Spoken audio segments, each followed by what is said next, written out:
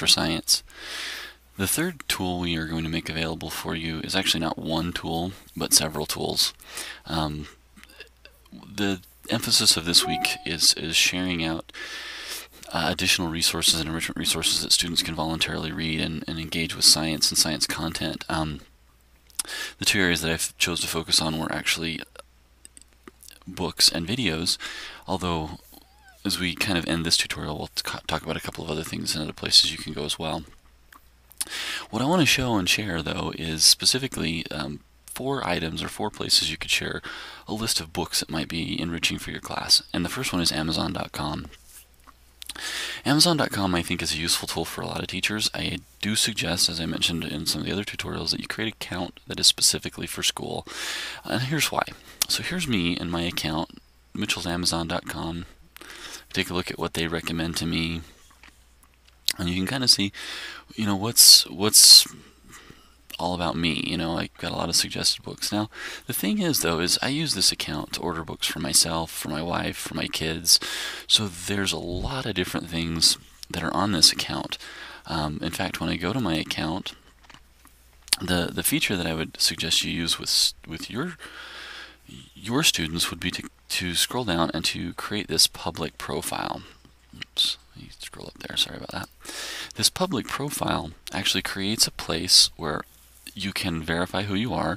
In order to become this real name certified, you've got to use a credit card account and purchase something, and then it can verify that you really are a real person and that that's your real name. And so I've got my favorite Simpsons avatar on there and some information about myself, but you'll also notice again that I have recommendations that are just varied, and different things. These are ideas for gifts, and I've got some favorite books, and maybe some of these of my favorite books are not, maybe I don't want to be that public with what I'm doing. I want to be a little more private with my students, and so I want to create an account that's specifically for the students.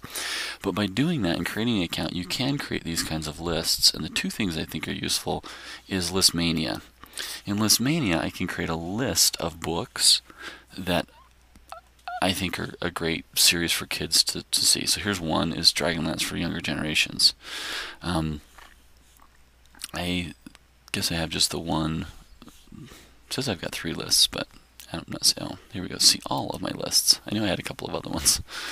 So I've got a couple of lists. This is some fantasy to read after Harry Potter, some future tech stuff, but you could use this to create volcano books and avalanche books and weather or matter, and create a list of books that the students might find interesting.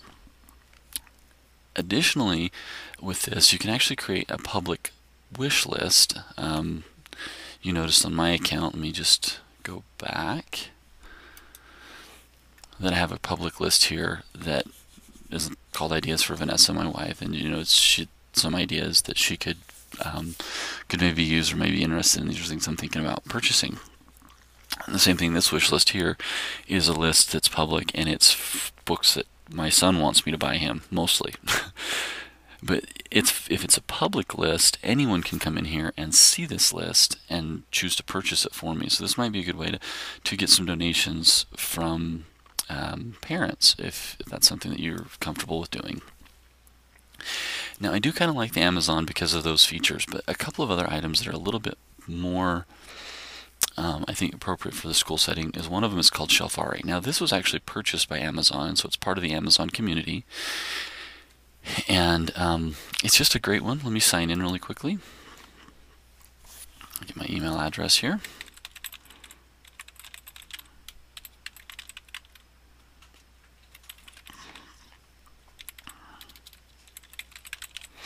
Okay, I don't want it to remember me on this computer.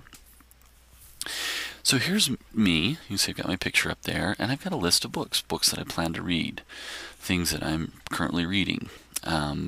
So you have a lot of different items, and so again, though, these are some of my personal preferences. So you could, and I have done this actually, is created a separate one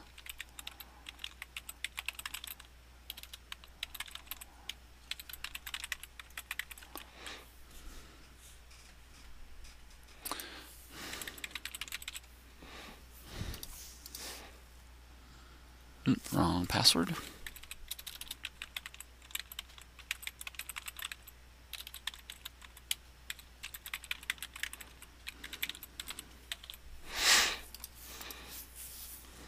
Looks the same though, doesn't it?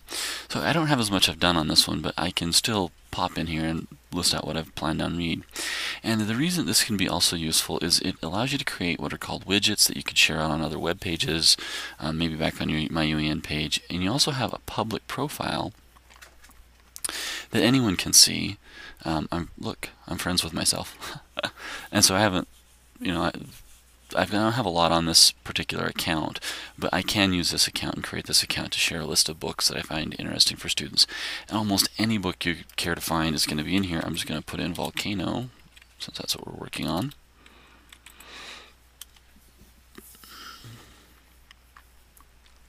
And so maybe I want to add this, and I can actually add it to, I plan on reading it, and I'm going to add it to a specific shelf. If I want to do that, I can create a new bookshelf and add these things. So this is kind of a useful one for creating lists of books that you find good for that. Now this is another website. I had to get my email for it.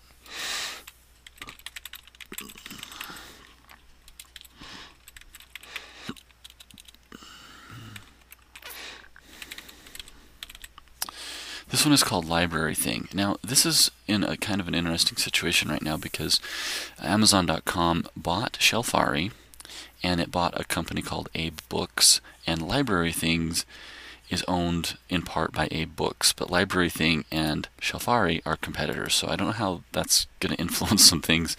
It may be kind of interesting in the future. You notice I have a list of books here that work, and kind of some books that I can work with, and the same kind of a thing. You can create a public profile and make it so that people can see these things and kind of take a look at the books you're suggesting for them. Most of them also allow you to quickly and easily do a book review and other things like that.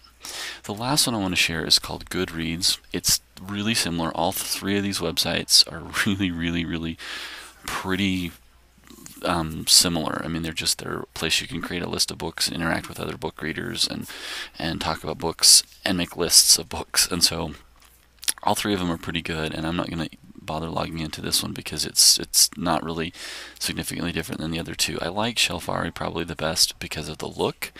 I like Goodreads the best because of the interaction I've had on that one. Those are the differences in those two. I actually don't use Library Thing very much.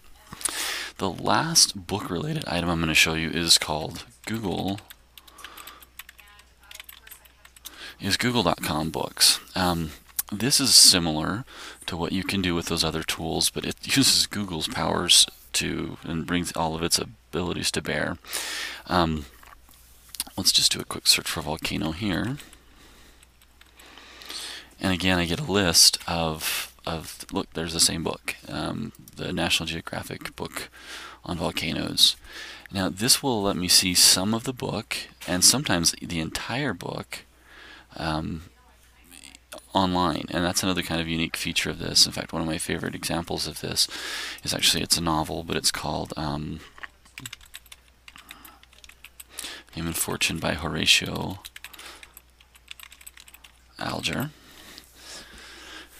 And so this book right here, I was able to find it. It's out of print. It's not available anymore, but I was able to read the entire book online. It was scanned in at the University of Michigan libraries. And there's a lot of different ones that are available that are on this, and you can add this book.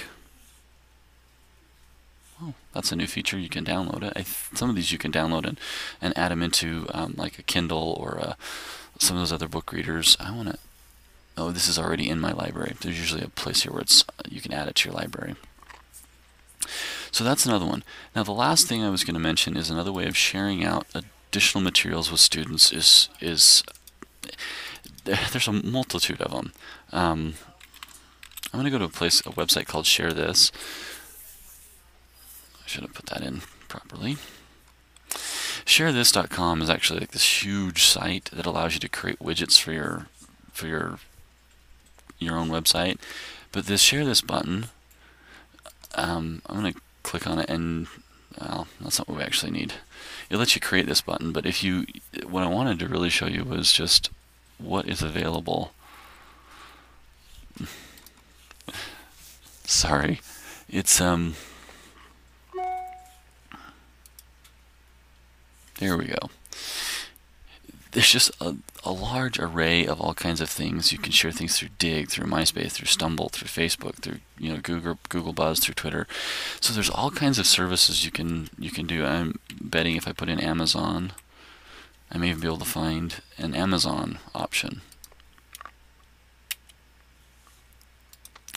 But that's another thing you could do, is use Delicious or Diigo or one of these social networking tools that allows you to share with students, and you could share websites and URLs, and maybe have a link onto that off of your MyUEN page.